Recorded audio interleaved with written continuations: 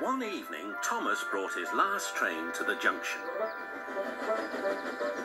Percy was glad to see him. Are you on your way to the big station, Thomas? Yes, I am. Why? Because I'm going there too. I think something's up. Toby looked at the sky. Where? Not up there, down here, laughed Thomas. How can something be up when it's down? Thomas was too excited to explain. Bust my buffers, look over there. Mavis, Boko, Bill, Ben, Donald, Oliver and Douglas paraded past. Good evening, you three, whistled Donald. Aren't we all a fine sight? Very splendid indeed, admired Toby. It's silly we can't stop. The Fat Controller wants us all together at the station. What is this about? Asked Thomas. The Fat Controller has a plan, answered his driver. Come on. So they followed the other engines to the big station at the end of the line.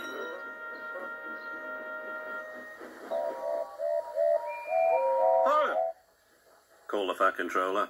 I have an important letter to read from a little girl who is 5 years old. Dear Thomas and all the engines, please can I meet you? My friends say they would like to meet you too. You could come to my house for tea, but my mummy says there aren't any railway tracks to my house. Can you come to the station instead? Thank you very much. It seems, continued the Fat Controller, that there are many girls and boys who would like to meet you. Therefore, we are all going to the big city far away. Hooray, hooray, the engines whistled. Halt, called the Fat Controller.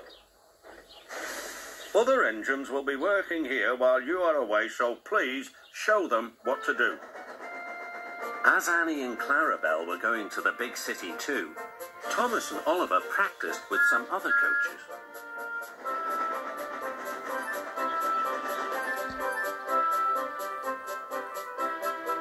Thomas grew more and more excited. Too excited for his own good. I'm glad I'm a splendid engine, he puffed. The Fat Controller thinks I'm really useful. I had a race with Bertie once. I whooshed through the tunnel and stopped an inch from the buffers. Then, Thomas made his mistake. Just like this, he boasted.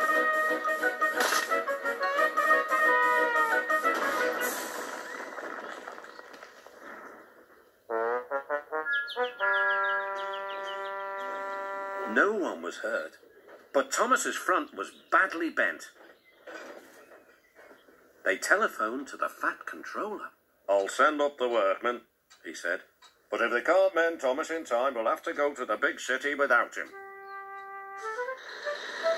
Poor Thomas. 8 o'clock next morning. The engines waited at the junction. Toby and Percy were each on a truck, and Duck had pushed them into place behind Edward. Gordon, James and Henry were waiting to lead off. They whistled impatiently. The Fat Controller looked at his watch. I'll wait one more minute for Thomas, then we have to go.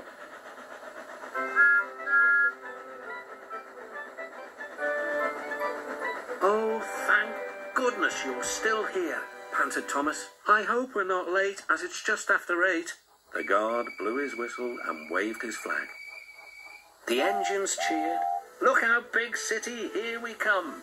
And the cavalcade puffed away.